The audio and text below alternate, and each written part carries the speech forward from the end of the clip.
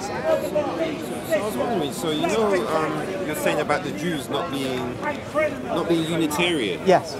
So what about, so obviously those Jews that in Jesus' time, they came along because of the Jerusalem was destroyed. So because they had to come up with something to fix the problems that they had.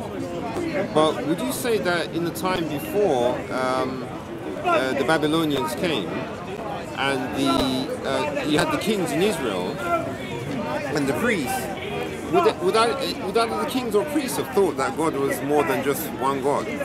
I think there's no thinking about God being more than one God. That's not what I'm saying is on the agenda. Right. I'm saying, well, of course, there could be a real diversity of views. There is evidence that when the Jews mixed with the Canaanites, there had been corruptions of religion, and we know that because there are complaints about do not worship the Baals, do not have the high places, and all this kind of stuff. So we know in the Jewish population, the Hebrew population, there was diversion away from monotheism. But the official religion, the state religion, if I put it that way, that was monotheistic. But monotheism is not the monotheism of Orthodox Jews of today or of Muslims of today. That's Unitarian monotheism. I'm not saying it's Trinitarian monotheism, because that will be a more developed, systematized doctrine, as we Catholics have.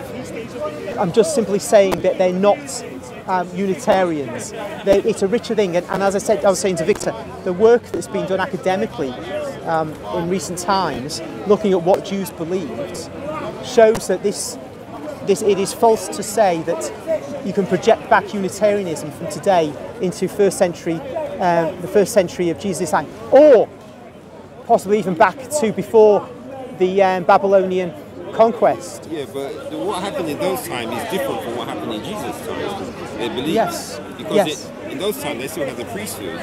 Yes, but I was saying that even if you go back to before the Babylonian conquest, you could still say that their concept of God was not strictly Unitarian. Because I was reading some verses to Victor from, say, Genesis and Judges, where you can see this figure, the angel of the Lord.